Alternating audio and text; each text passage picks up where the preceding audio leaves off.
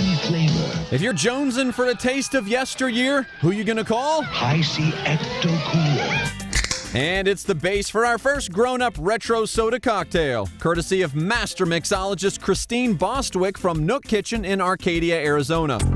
Okay, Bradley, we have a Plasma Blast wine cooler. Okay, using what? We have a vodka-infused frozen pineapple. Okay. Our old school Hi-C. Hi-C! This one's easy.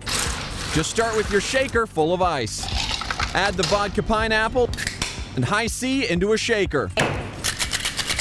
And then we adult. Just top it with some cava or champagne.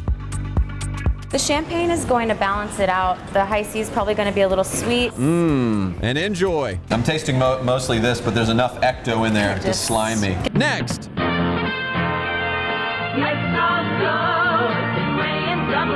We're sipping fond memories with the A&W Sunset. This blast from the past has A&W root beer, Kahlua, spiced rum, lime juice, and a brown sugar rim. Combine your ingredients. Rim the glass. Okay. With some orange juice and the brown sugar. Pour over ice and add the root beer. And there's the Sunset. That's good. And finally, Surge. It's a fully loaded citrus soda. The 90s have made a resurgence. I have the Surge Afterburner. Surge! Oh my gosh, I remember this. This was Red Bull before Red Bull. What makes it an afterburner? That's a great name. I have pepper vodka here. And you'll start with that pepper vodka. You'll add in your orange vodka. 3/4 of lime juice. And the star ingredient.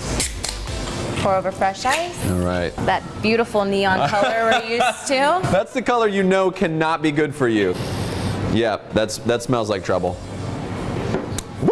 It's got a little punch with the pepper. For detailed recipes, head over to thelisttv.com. Our favorite childhood sodas, all grown up. I'm sticking with the Hi-C.